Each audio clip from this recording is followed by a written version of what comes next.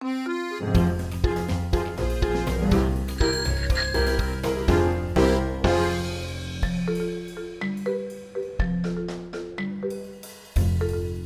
region rich in history, charm and beauty, this is South Brittany, with a peasant-style cuisine where batter is often the star, especially in the delicious shortbread-style cake called gâteau Breton, and in the great speciality of pancake called galette. The movement and the skills of the crêpière are admirable. It's beautiful to watch, but the key of a good galette is the crispness of the buckwheat flour. There is nothing more creative and rustic in Breton's gastronomy than its charcuterie. Look at this.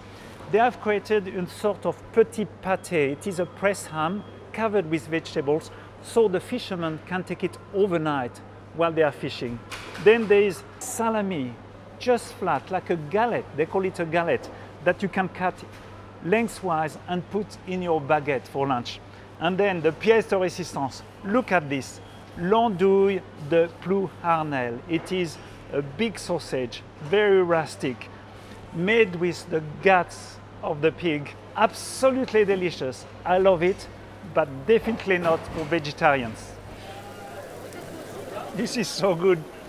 The pork crackling, the moisture, the sweetness, it's irresistible. Yum!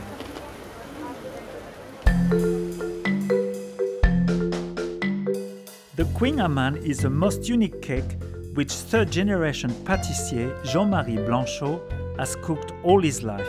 So why is it so popular? Because it's made with salted batter, salted from Guérande. It's very tasty with the toffee. It is just sensational. The Kouign Amann is made like a croissant dough. You mix a little bread improver, some yeast and plain flour together with salted water until it forms a dough. The dough is covered and refrigerated for 1 hour.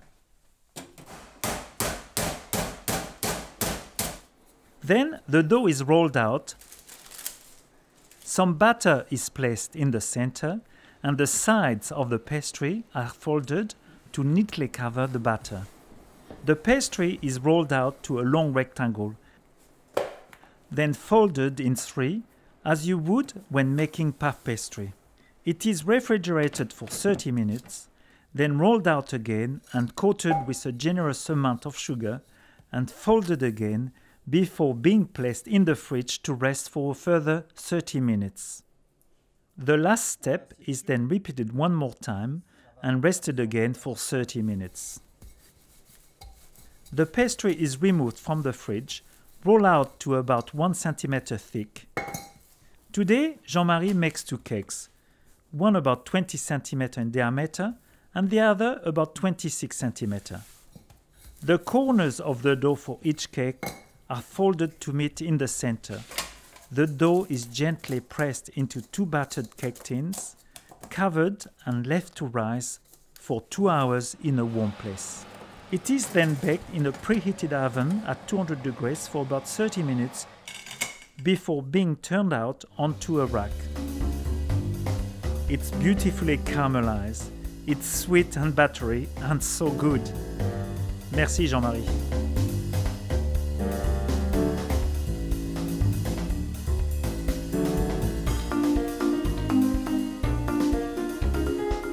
The northern part of Brittany is amazingly beautiful, and tomorrow we discover some of its glorious seafood cuisine.